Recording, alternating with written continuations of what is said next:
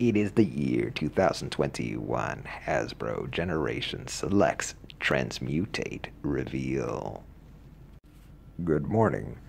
Today they announced on Hasbro Pulse the release of the Generations Selects Transmutate figure. It's a mold that is borrowed from the Paleotrex figure that came out in the Kingdom series already.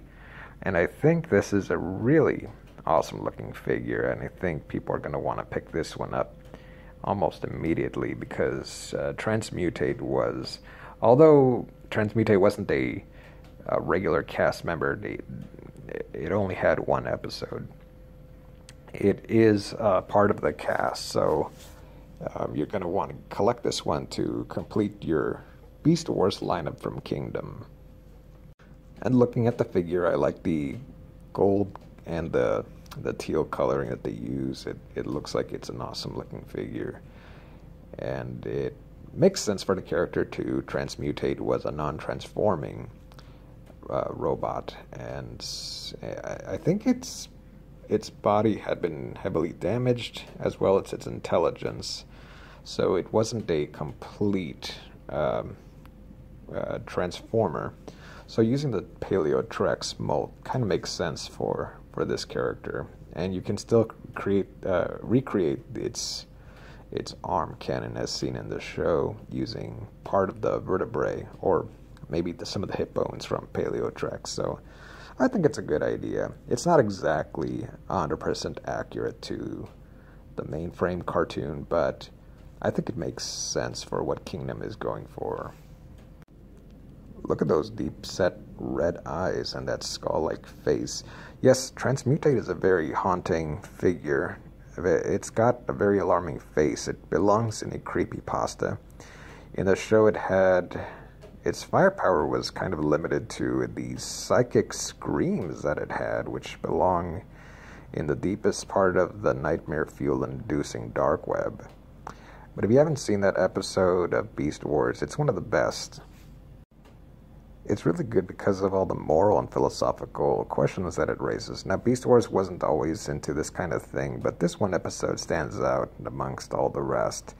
So Transmutate is kind of stuck in the crossfire between good guys, Maximals, bad guys, Predacons, and Rampage and Silverbolt are trying to fight over Transmutate's future.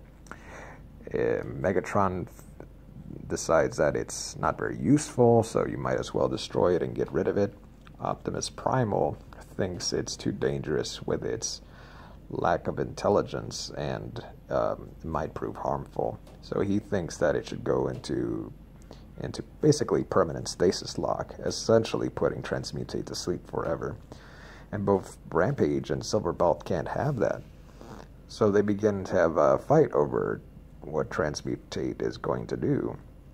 In the end, Transmutate decides, hey, I want to be each of your friends, and the only way to come out of it was that Transmutate sacrifices itself, and they're just kind of left thinking about what they had just done. It's a really good episode. It raises questions about what war is, who the bad guys are, and what are we fighting for. And there's also the moral implications of what do you do when you have a person like this. Do you lock them up forever? Do you allow them to have autonomy and freedom? What do you do when the bad guys are starting to show more characteristics of the good guys, and vice versa? What if your good guys are beginning to act in a way that is hostile? Both Silverbolt and Rampage are questioning their leader's motivations, and really, what are we good for? What are we fighting for in this war, if not for the protection of the innocent?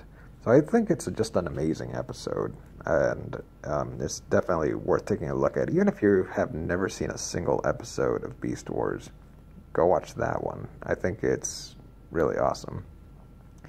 But yes, Transmutate, the character, has not really had that many figures, I think, other than this one from Generation Selects. I think there was a Build-A-Figure, and I think it probably had one other figure ever in its entirety. It's definitely not had much representation in toys, official toys from Hasbro. So anytime we get this guy as a figure, it's kind of an event, basically. And I don't know anybody who really dislikes Transmutate out of those that know the character. I would definitely think about getting this character. It'll be interesting to see if they choose to make it a Predacon or a Maximal, or just leave the insignia off of it, because it was kind of caught in the middle. Also, Transmutate can fly. Did you know that? Okay. That's pretty much it. I just wanted to let you guys know that this is available. You can order it on Hasbro Pulse, and it'll probably be on other places too, to go ahead and pre-order that one. I wonder if they're going to do anything else with the Paleotrex mold.